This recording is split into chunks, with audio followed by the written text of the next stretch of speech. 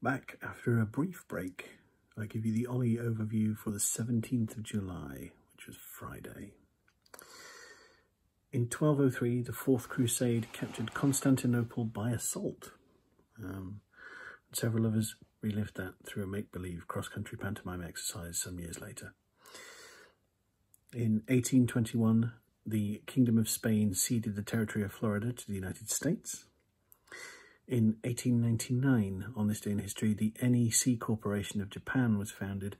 It was the first joint venture between Japan and foreign capital. In 1918, Tsar Nicholas II, his family and some retainers were executed by Bolshevik Chekists, presumably as part of the Russian Revolution. And in 1936, the Spanish Civil War began. And in 1955, on this day in history, Disneyland was opened in Anaheim, California.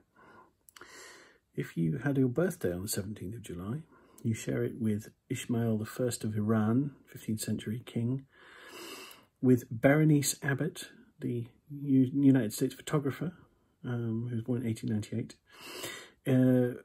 with the US actor, comedian and voice actor Phyllis Diller, born in 1917, with Canadian actor and producer Donald Sutherland, who was born in St. John, New Brunswick, on this day in 1935, with David Hasselhoff, or The Hoff, as we like to call him, who was born on this day in 1952, or J. Michael Straczynski, screenwriter, most famously of Babylon 5 and comics author, Jeremy Hardy, the much-missed and much-beloved British comedian, and Canadian author and activist Cory Doctorow was also born on this day in 1971.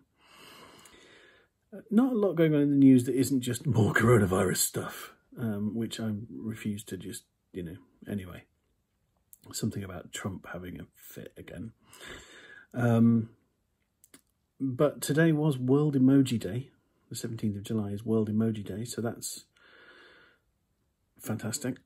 And the really excellent news for all my friends in the States is that despite having a recurrence of her liver cancer, Ruth Bader Ginsburg is not resigning her seat on the Supreme Court of the United States. So at least for now, all is fine.